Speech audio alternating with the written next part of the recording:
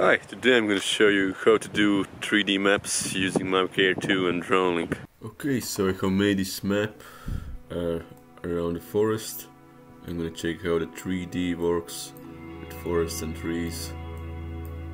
Let's see. And then I have another one, just taking a few pictures of a shed and try to make a 3D map out of it.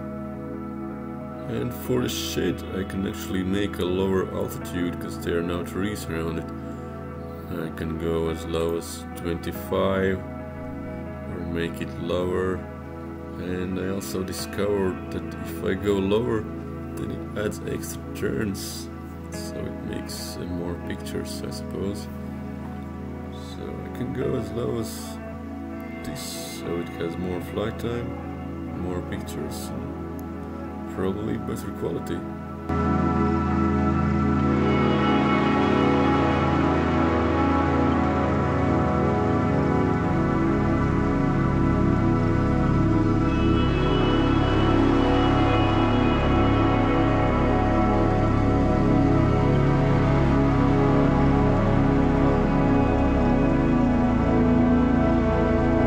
Okay, now I have opened this program called Agisoft Metashape, and I'm gonna add pictures.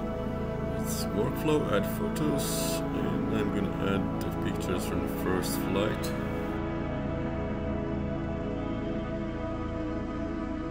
Then click open, and the first thing I need to do is go workflow, align photos, and click OK.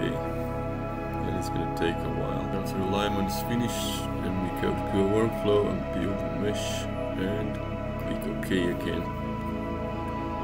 So this is the final result of mapping forest, and it obviously doesn't work so good with trees and too many objects in there.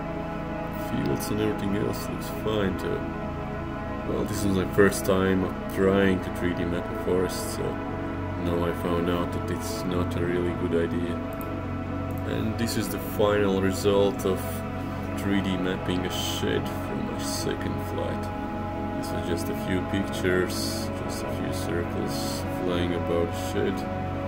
But the quality is much better than with trees and forests, as you can see. And I also went to workflow, build texture to improve quality a little bit, so it looks better.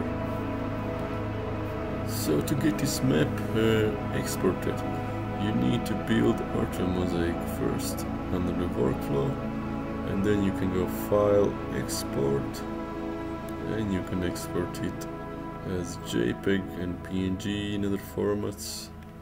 You can also export it as Google Map Tiles and other formats. And there are many options how you can export it basically.